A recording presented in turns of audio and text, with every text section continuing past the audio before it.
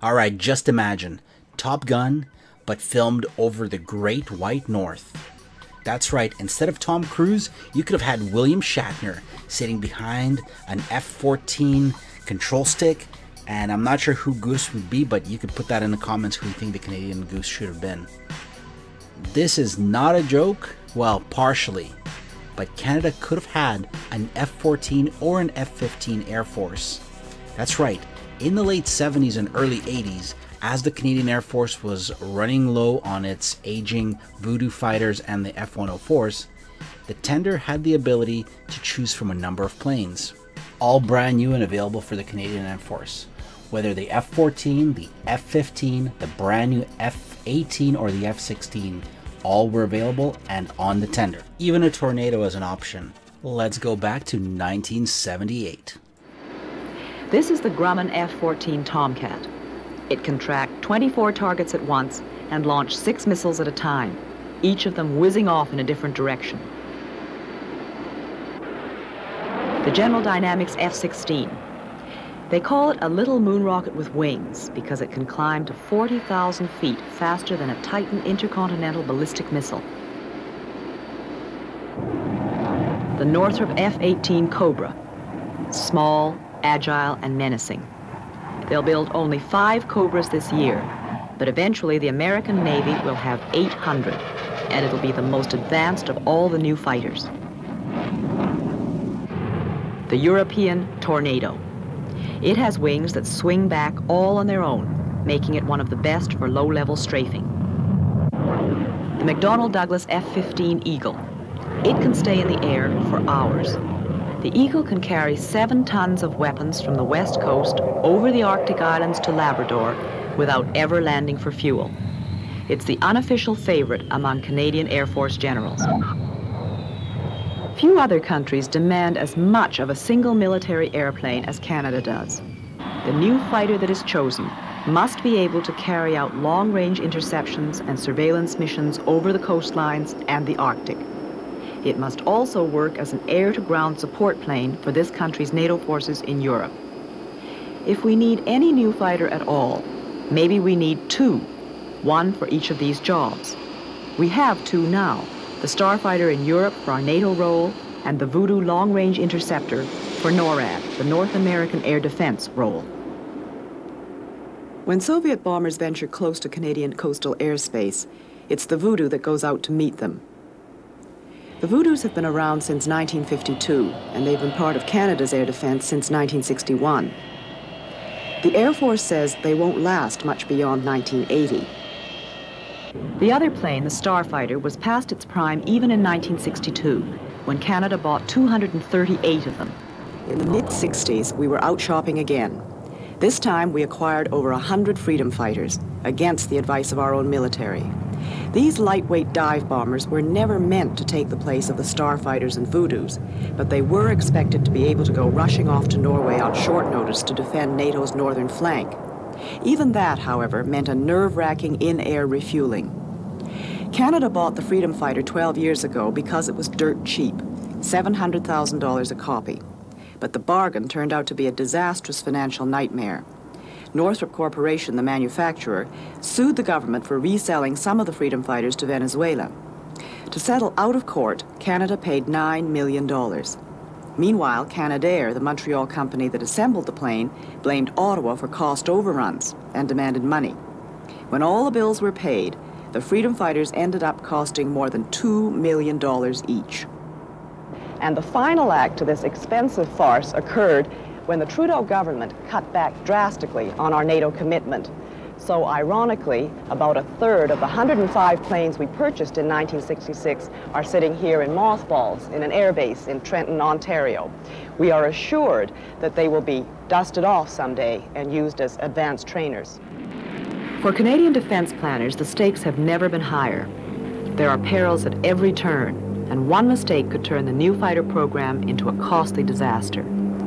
If prices in the risky and volatile aerospace industry go up by 10% a year, a reasonable expectation, the new fighter will end up costing Canadian taxpayers more than $3.5 billion. Already worried military men are looking at ways to scrape by on a limited force of 108 new planes, or fewer, a cutback that would spread the Air Force thin indeed. There have been serious blunders in past military spending in Canada, and this time the decision makers are determined that it's all going to go smoothly. But the potential for disaster remains. All the contenders in the Canadian competition claim to have multi-role fighters, but there is still some question as to whether they can meet Canada's needs. This Tomcat, for example, is one of the hottest and most versatile numbers in the running. Yet its manufacturers, Grumman Aerospace, have doubts that even it could fulfill the two Canadian roles. I spoke to Grumman Vice President John O'Brien. There is no doubt that this airplane can fulfill your NATO commitment. But in fact, your NATO commitment is perhaps 180 degrees opposite to your Canadian commitment. And that's a frustration for those of us who are trying to supply you airplanes, and probably for your people who are trying to buy them, because no one airplane can satisfactorily do both jobs. Canada could afford only 97 planes like this on its existing budget, not the 120 to 150 that the Air Force wants. But the Tomcats' problems didn't end with cost. 25 Tomcats have crashed in their 8-year lifespan, and 7 American flyers have died. The throttles on this Tomcat jammed, and it went rolling into the sea, although the pilots got out in time. There was an expensive recovery operation to keep it out of the hands of Soviet salvage crews. Investigators blame pilot error for some of the crashes, but they've also found a devastating problem with the engines. Fan blades inside the engines were breaking off and literally tearing the Tomcats apart. The pilots ejected just in time in this Tomcat crash at Riverhead, New York. The word is that the Tomcat engine problems have been solved, but the American Navy still wants to spend more than $3 billion on an all-new engine. If Canada buys the Tomcat, it will be with the old engine. The F-16, a lightweight, single-seat fighter that will soon become the mainstay of the American Air Force. General Dynamics says the F-16 can do just about everything, but it has only one engine, and there are fears that it might not stand up to long flights over remote northern areas. The company is plying Canada with all kinds of inducements to buy the F-16, final assembly of the plane in Canada, and contracts for suppliers of components across the country. But there's a catch. The F-16 is no longer the bargain basement fighter that it started out to be. 2 years ago, 4 NATO countries bought the F-16 for $6 million per plane. Everyone marveled at the price, but inflation quickly left its mark. This year, the Americans expect to pay more than $10 million per plane. The General Accounting Office in Washington found some technical problems with the F-16. Investigators said the fighter won't stand up to enemy attack as well as it should, because these gas lines are too vulnerable to shell bursts. The GAO also said the powerful F-16 engine was prone to quitting at low speeds. In the fighter plane business, even a little thing like a faulty landing gear can have hair-raising results.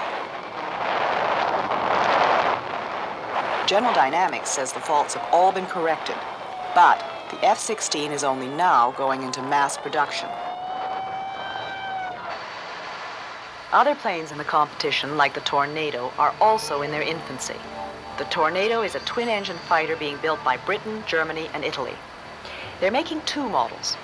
One is an interceptor, the other an air-to-ground attack plane. The Tornado will sell for around $14 million in today's money, and the 3-country consortium is offering to make Canada a full partner in future sales if we buy it. So Canada could get back more than it invests in the Tornado. That's the promise being made by Tornado builders, but it's based on the hope that many countries will buy the airplane and that Canada will want to dirty its hands in the international arms market. Ironically, Canada was an original member of the international consortium that set out to design and build a new fighter, but we pulled out in 1968. The Tornado, too, has its controversies. One senior German Air Force officer will soon publish a book declaring the plane to be a costly disaster. He says the plane is far too complicated for the relatively simple air-to-ground role expected of it in Europe. It's too much for even a two-man crew to handle, he says. One mistake, and they could die in their ejection seats. Then there's the Eagle. It's been criticized on similar grounds. Too much plane for its single pilot under stress. But at McDonnell Douglas, such talk is heresy. They don't mince words about their entry. They say nothing can match it. With its two engines going full blast, the Eagle once zoomed 100,000 feet into the stratosphere. It's the plane that both the Israelis and the Arabs want. The Americans plan to have over 700 Eagles, but in Washington there is tough talk of scaling down purchases. The reason is money. The Eagle costs a bundle, and McDonnell Douglas is under the gun for cost overruns. 2 years ago, the price was $13 million, and now it's just over $18 million. The company is well connected in Canada, with a factory in Toronto turning out parts for passenger planes, and a full-time lobbyist in Ottawa, William Baker. As Canadian Vice President for McDonnell Douglas, Baker doesn't like all the talk about his company's cost overrun problems. Well, I can't give you an individual price at this stage. Cost overruns are generally related to the inflationary pressures. And he grows testy if you ask him about stories in American military circles that the Eagle is no match for the Grumman Tomcat in a dogfight. I'm not about to talk about my competitors' products in comparison to mine. Of course, we are very concerned because we want to make sure if we're going to Yes, go but for the there best. are talented people who can make that evaluation. And neither you nor I nor the general public have the capability to evaluate these things. This is the Cobra. Northrop has just started building this twin-engine little fighter, and it won't be available in large numbers until the mid-1980s. But when it arrives, the Cobra will have the most advanced navigation and weapon systems of them all. The top-secret technology going into the Cobra is so sensitive that not even the high-spending Shah of Iran can buy the airplane. Price is turning into a problem with the Cobra as well. It was supposed to be a relatively cheap fighter for the American Navy. By the time the new airplane is ready for delivery, however, the cost will be over $18 million. That brings us to the last entry, the Tomcat. The Tomcat is the biggest, the most expensive, and the most lethal of all the new fighters. It carries the Phoenix missile, which can seek out and destroy an enemy target more than 100 miles away. They built this plane to operate from aircraft carriers and conduct long missions over water. The Tomcat is the chief new weapon for the American Navy, and Grumman, the builder, says it's a natural for Canada. To sweeten their offer, Grumman is promising 15,000 new jobs in Canada if we buy their plane, and 80% of the purchase price will be invested in contracts in this country. But the Tomcat has had just about every problem that can beset a complex new weapon. The cost, for example, has risen so sharply that the Americans are spreading their purchases over an extra 2 years. So there you have it. Special thanks to the Fifth Estate for this archival footage. And of course, if you like this video, share, subscribe, and like and comment. Which plane do you think the Canadian Air Force should have had?